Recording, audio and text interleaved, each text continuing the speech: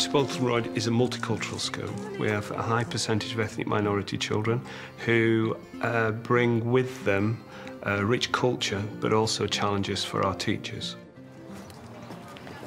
The children have limited experience of English when they start with us. Good EEL teaching, as all good primary teaching, should be based around children being able to see and to do and to become fully engaged in the learning.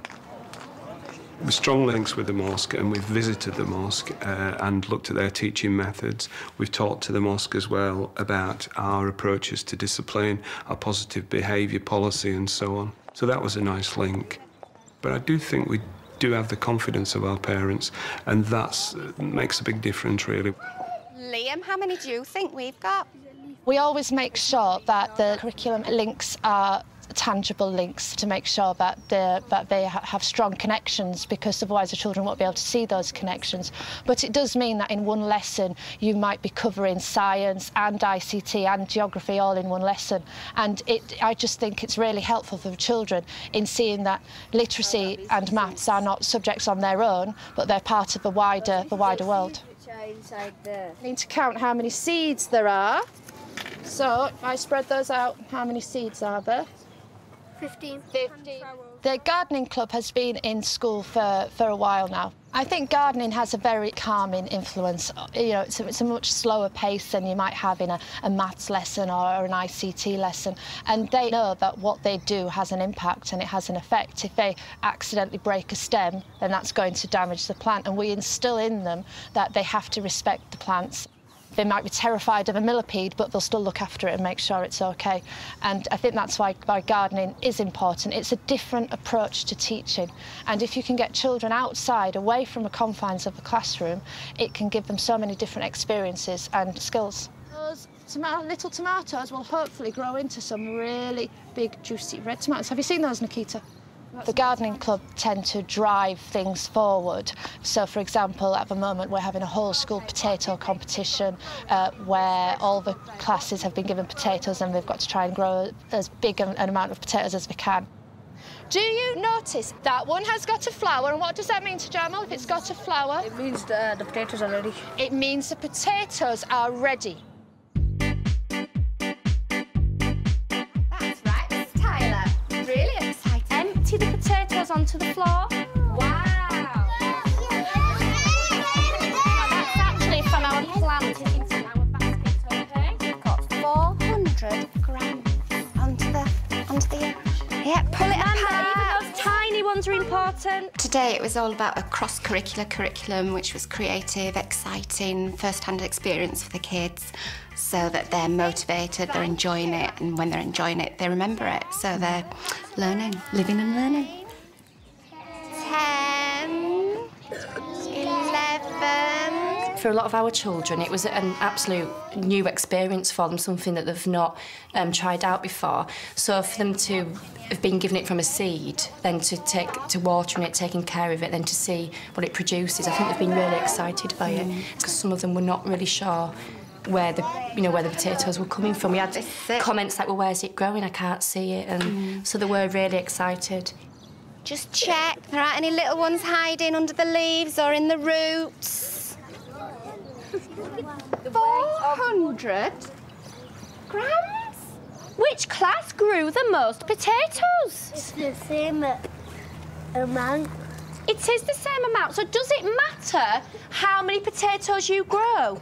No. It doesn't really. It doesn't matter how many you've grown, because both classes were the same, 400 grams. Using the outside as an outside classroom, found that the children have been really motivated, engaged with the learning, and actually really taking pride in the work and what they're doing. They're really eager to please and excited with the work that they're producing as well.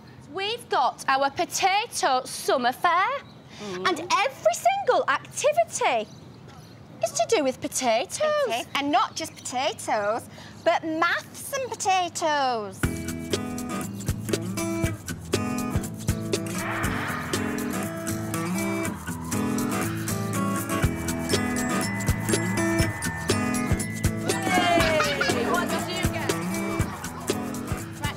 A lot of our children being EAL, it develops them socially as well with the social skills. They're interacting, they're cooperating, they're sharing, which is actually really good, a really major skill for our children to develop.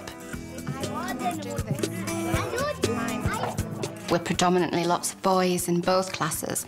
And I think boys are very kinesthetic learners. These activities help them in their learning style because it is big and it's practical and it's outside and, you know, it's just more exciting for them. We're going to start to the biggest and smallest here. And we tried to focus on it as well, making it be, give them a chance to discover and explore and be creative as well. Aisha, could you count how many bags of potatoes you've bagged up? How many? In this it was balancing. 4 bags, well done. So how many bags have you bagged up altogether? 9 bags. How many grams are in each bag? 100. 100, good boy. When you see the children out there excited, engaged, motivated, learning, I think it's really worth it, isn't it? Yeah. Whoa! Did you get the 1 point? Get your pneumaton shape. Our stimulus today is in my bag, which is a bit unusual. Just start examining it carefully. Think about what questions I might be going to ask you.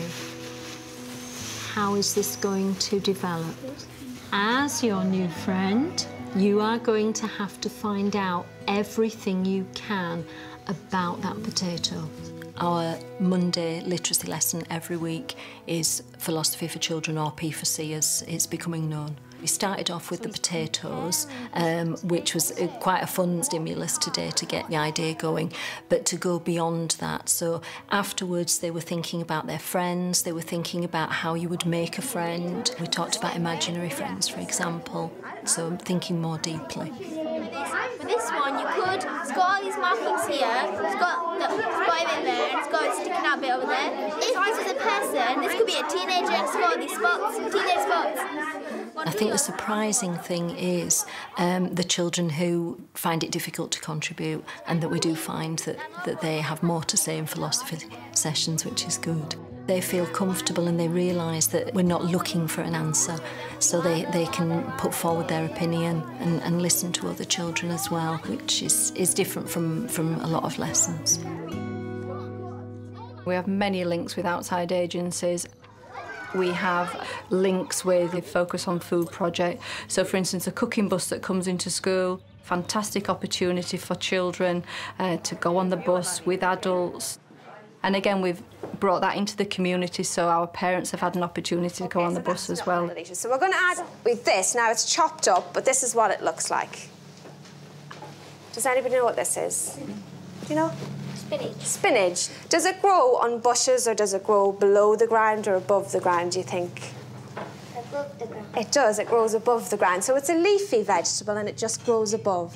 Does anybody know how many portions of fruit and vegetables you should have a day? Yeah. At least 5. At least 5, exactly. Focus on Food believes every child should have the right to learn how to cook. If children learn how to cook, that they're empowered to make healthy choices, informed choices about the food they eat. They don't have to rely on convenience produce. If you cook with children, if they grow their own food, they're more likely to sit down and try it. We're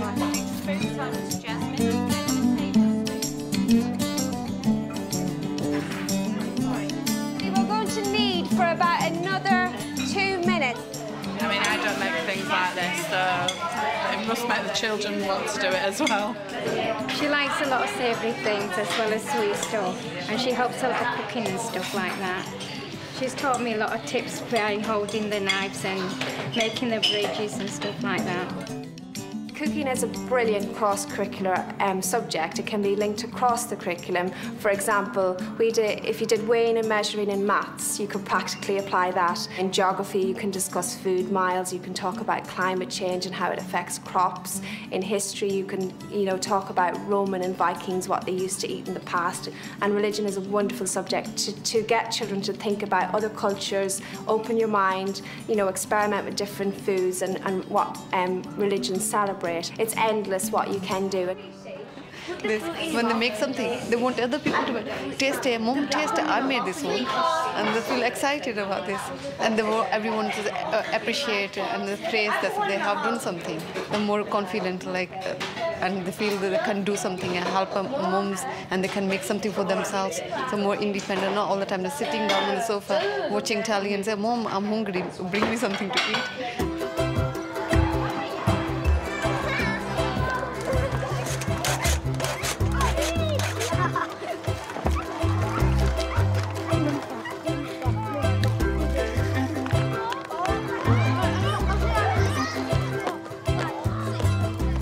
The buddying system that Elaine has run and she's developed is absolutely fantastic. I mean, she's very much committed to those children in that they shall grow up as children of the world, know about how to share, how to empathise with other children. She's very clever at linking children who may be really, really shy and insecure and finding another buddy that can kind of bring them on and focus on behaviour for some children. It makes a happy, safe playground for all the schools. To become a buddy, you have to apply for the job, which is quite an adult thing. There's a job description, there's a job application form, parents have to give the children a reference as well. So it's just like being a grown-up, really.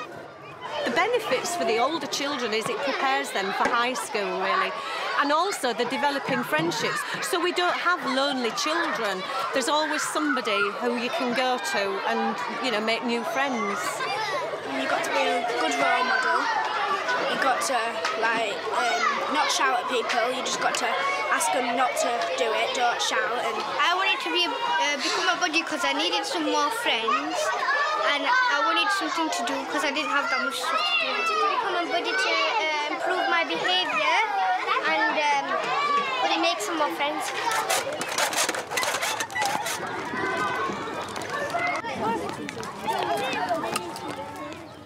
You actually see children change overnight in behaviour, attitudes, children that have sometimes probably not made the right choices about their own personal behaviours, but because they're now in a position, a peer, some a role model, you actually see them literally change and develop.